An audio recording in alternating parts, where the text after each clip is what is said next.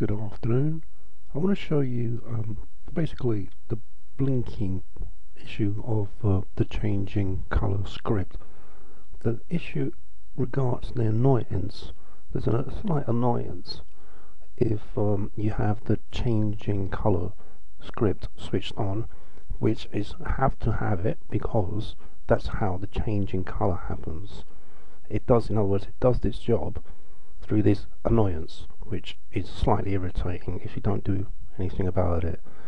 So what I'm going to try to do, my job now, is to try to show you what to do about this annoyance. This is what my job is now.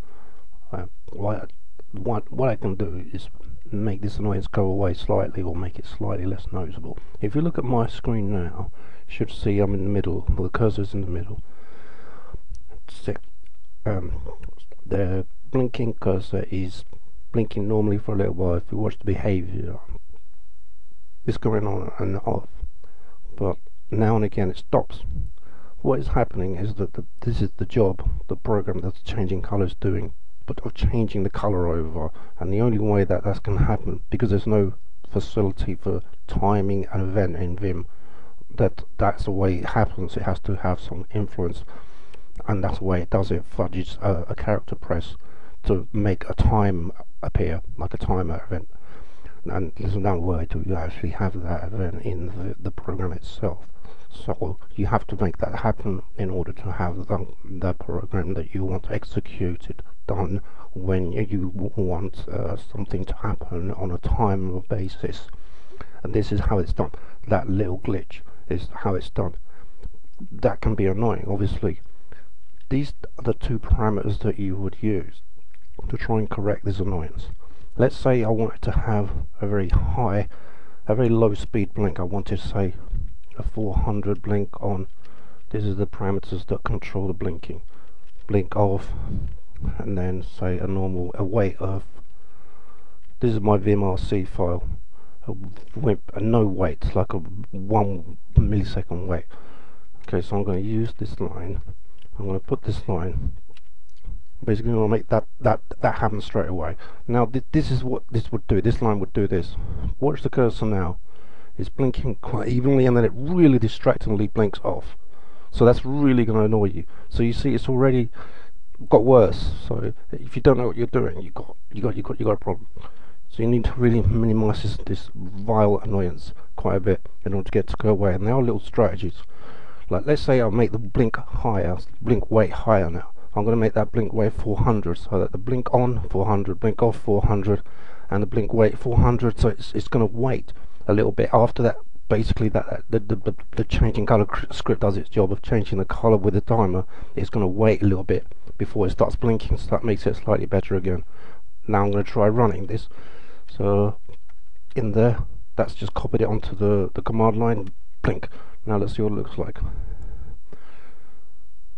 So it's a little bit less annoying, isn't it? Because now with a blink weight of 400, it waits a little while before the blinking starts. So the program behind the scenes presses a character that you don't see, but the blinking cursor doesn't start blinking for 400 milliseconds. So it's a little bit better. And that's what I'm saying. You can make this a little bit better. Say it depends also on how often you make the cursor blink on and blink off. I tend to have like a blink on 220, blink off 220. So it's quite high amount of blinking. I'll put that in. Paste. So there. This is the one I normally use. So you can see it's quite regular. It's quite strong, and the more around this area you have it, the more you notice it. So let's try and make the blink weight a bit higher to compensate for it. I'll get this line off in a minute. There. Right, so now increase the blink weight. So now you'll see there's a little, yeah, and it's changed the color as well. This is how it works. It's coming up to the hour, and there's a little weight. There's another one there. A little weight. Well. And you can see it's a little bit less bothersome. You can almost work with that, can't you? So this is what I mean. You have to get it so it works for you. And of course, you can also set update time quite a lot as well. If you have it like 1,000, then you will notice this a lot. While you're using the cursor like this, you notice it's blinking like anything. It's changing, changing, changing. If you set this to higher, then it will only do it every 4 seconds. 4,000 set update time of 4,000 will only make the timer event ever happen 4 seconds at a time. So you tend to notice it less, and it's not too bad, is it? But you know, you can make this really worse by reducing the blink weight to nothing, almost nothing. So if I have that, oops, that's the character.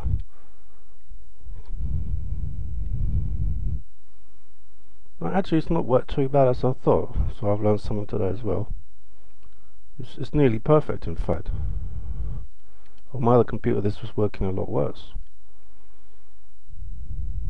Oh yeah, you notice it quite a bit. You do notice it, though. It kind of glitches the cursor when it changes, when it presses the character, when it does the changing color job bit. Yeah, you see, it kind of halts, doesn't it? It kind of disappears when it shouldn't disappear.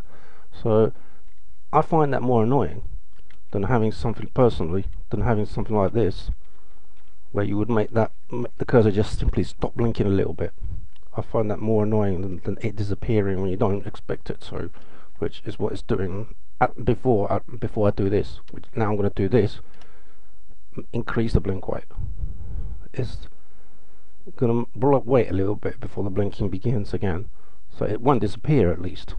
So I personally find that less annoying.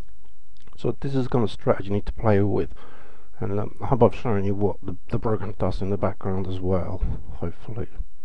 I'll try to stop the recording now. Hope that was enjoyable. Thank you. Nope. Got a problem trying to find out how to stop the recording. Okay. See you later then. Bye bye.